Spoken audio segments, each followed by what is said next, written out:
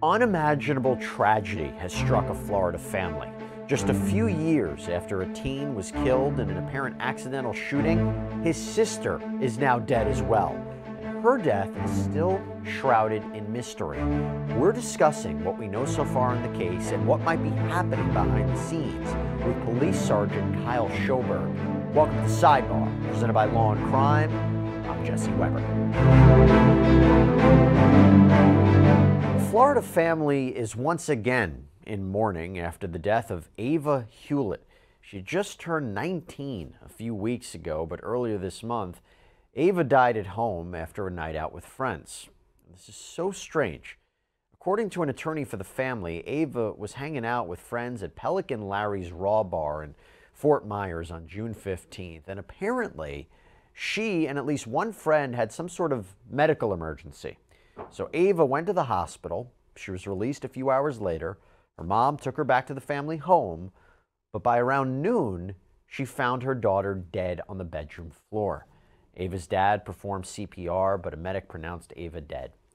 The Lee County Sheriff's Department opened up a homicide investigation. They've not named any suspects. They haven't confirmed Ava's cause or manner of death. Autopsy results are still pending. But deputies say they don't have any evidence that restaurant staff is to blame. Now, Anthony Rickman, the Hulett family attorney, told media outlets, if it is a poisoning circumstance, it's our belief that it was an intentional act by another third party that caused the medical situation for Ava Hulett. Ava's mother, Megan, wrote in a now deleted Facebook post that Ava did not take her own life or ingest any dangerous substances knowingly. She even says that her daughter told her at one point during her medical episode that she didn't want to die. And do you remember how I said that the Hulett family is in mourning again? Well, that's because in 2019, Ava's older brother, James Bradley Hulett, was shot and killed by a friend.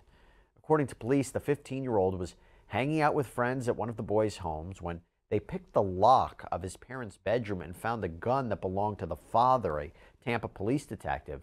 The boys started playing with the gun, this is according to the report, and Bradley was shot and killed. The friend who pulled the trigger was charged with manslaughter. He was given pretrial diversion so that his record could be eventually expunged. The Tampa police officer was disciplined for not properly securing the firearm. And now the family is dealing with the loss of another child. It's heartbreaking to think about this. Megan Hulett wrote on Facebook in another post, quote, how do you go from the perfect family to completely broken? There's not even a glimpse of joy in this family. It's an effing nightmare. Someone wake me up. I will not survive another funeral. I will not survive another cremation. I will not survive another homicide investigation. I cannot survive without my babies. Now, Ava and Bradley apparently had a younger sister as well, who's now in high school. It's just our hearts and our prayers go out to this family. It's unimaginable what they're going through.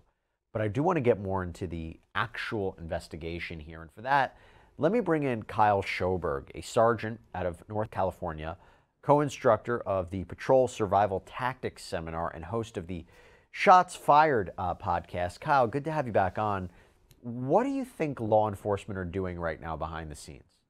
Well, this is a horrible and tragic story, and my condolences also go out to the Hulett family. This is terrible.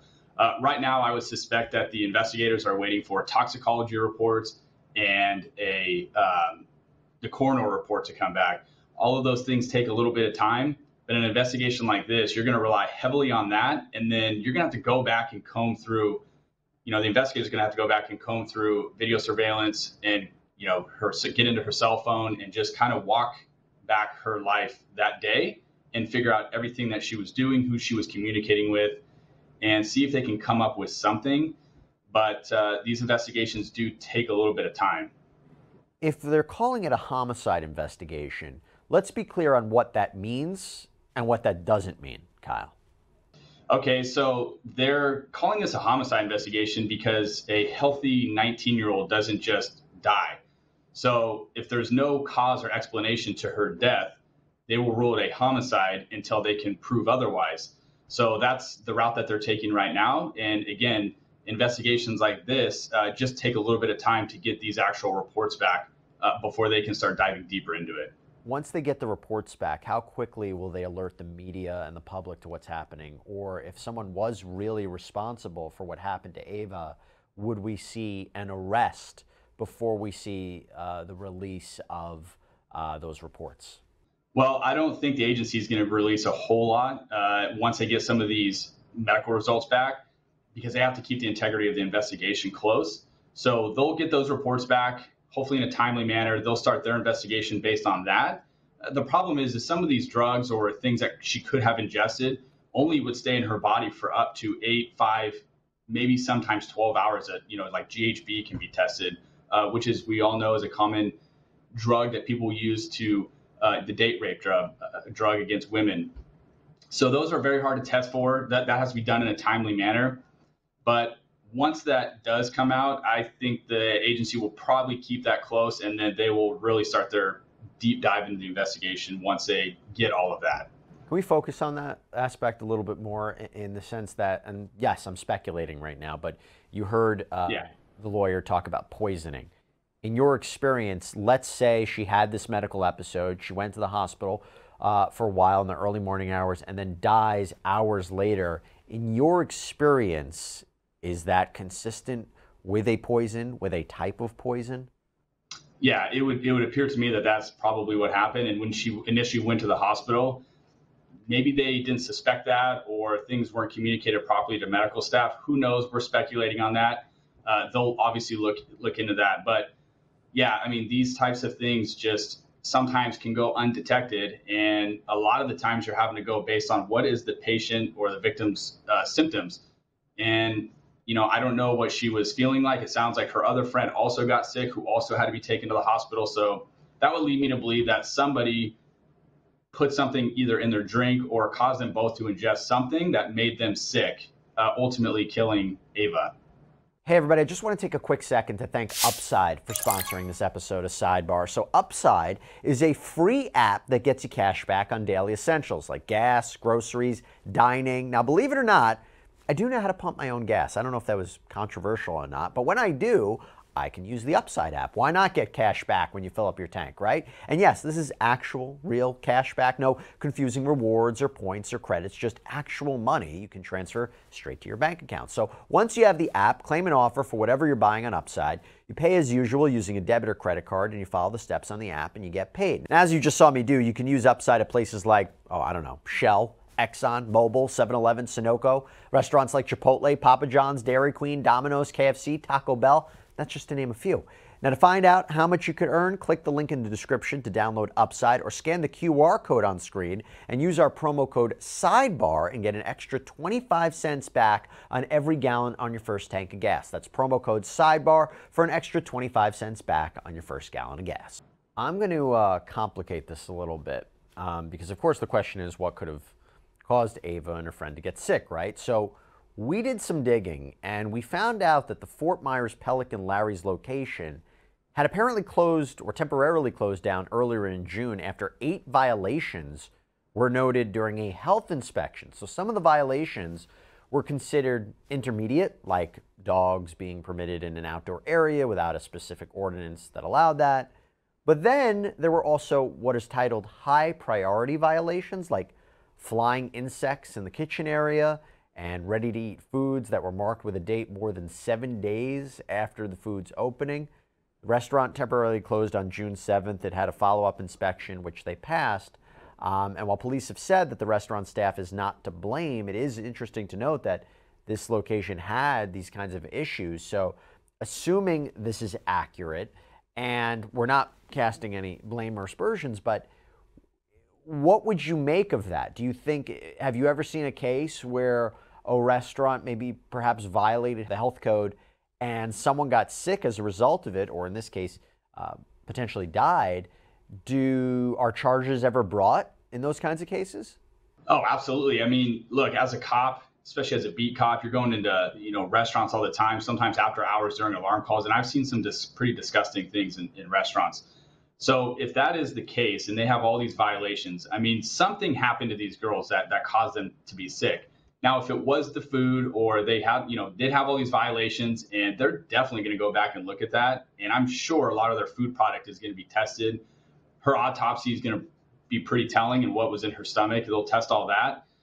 But I would say that's probably pretty rare that somebody would get food poisoning, from eating at a restaurant to the point of dying.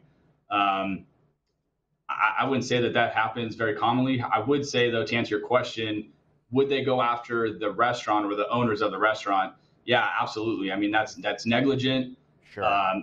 They will absolutely be held accountable for that. You're talking about, of course, a lawsuit, a legal case. Look, we don't know. We don't know. We just saw that this restaurant had this. We don't know if it's any way connected to what happened to Ava, but it is something to note that she had this medical episode after being at this restaurant, and then she ultimately later dies. So we shall see. And again, no one has been charged or in connection with this. I want to take it back to the human element for a second, Kyle. As I mentioned, this is a family that has already been suffering. And if you're in this case and you have to talk to this family about the loss of another one of their children or another sister or another sibling, how do you have that conversation with a family who's already lost so much? It's really difficult. It's hard to have a conversation with anybody that's lost anybody, but not alone a child. Now she's lost two of her children. Look, the hard part too about being an investigator or a police officer is sometimes, you need answers and you have to ask tough questions, and it's tough. A lot of times we'll bring support with us. We can bring chaplains to help us kind of walk through that. But at the end of the day, we do have to ask hard questions and we need those answers. And sometimes the only people that know those answers are relatives or family members. So it's just being as sympathetic and having empathy, and just being a human being, take away the badge and what our job title is. I mean, we're also human. And I think just getting to that level, and a lot of us have kids of our own, so we can sympathize for somebody like that. But that's just what it comes down to, is that's one of the most difficult parts, I think, of this job. And how do you relay information to the family during the course of this investigation? So if it is the autopsy reports, or let's say someone really was behind this and they have a person of interest or a suspect, how much typically does law enforcement tell the family in advance of an action or the status of an investigation? So I think you want to tell the family as much as you possibly can. You want to keep them in the loop, right? Sometimes a problem might be if you release information, you just don't know who's going to hear or get a hold of that information. So sometimes if you have to keep things tight-lipped, you have to do that for the integrity of the case and then explain that on the back end of the family. But by and large, for these types of investigations, especially involving a 19-year-old girl, I mean, the department is going to probably keep the family as much up to date on the investigation as they possibly can. Yeah. But like I said, I mean, sometimes there's just certain things that you got to keep tight-lipped until you can develop the entire investigation and hopefully come up with some type of suspect or probable cause to make an arrest. Kyle, before I let you go, I want to go back to the other child who lost his life because of what is essentially a Tampa police officer not properly securing a gun. That must, I imagine, enrage you when you hear a story like that, right? Yeah, that's pretty disheartening to hear something like that. And then the fact that a kid was killed because of it, I mean, that's terrible. Yeah, and it's the word that we use in the law. It's preventable, and it was foreseeable. And we've covered a number of cases like that. The more extreme example could be something like the Crumbly case. But just hearing stories like this, so tragic. And again, my heart, prayers, best wishes go out to this family. They need it. They need it after the death of another one of their family members. Absolutely. And it's funny you just mentioned predictable is preventable. I literally just posted that on my social media Instagram account today. Predictable is preventable. And in case that guy who, didn't properly store his gun, I mean, that is exactly the definition of that. It shouldn't happen. And it happens a lot, unfortunately. Kyle Shoberg, thanks so much for coming on. Appreciate it. And have everybody check out your podcast. Where can they find you? Where can they find it? Yeah, head over to our YouTube channel, Shots Fired Podcast. All first responder, law enforcement content on there, and then our Instagram page, Shots Fired Podcast Official. We're always updating and putting stuff out there. So I appreciate you having me on, Jesse. It's always a pleasure. Always a pleasure to have you too. And again, thanks so much for the work that you do, Kyle. Absolutely. Thank you. All right, everybody, that's all we have for you right now here on Sidebar. Thank you so much for joining us. As always, please subscribe on Apple Podcasts, Spotify, YouTube, wherever you get your podcasts. I'm Jesse Weber. I'll speak to you next time.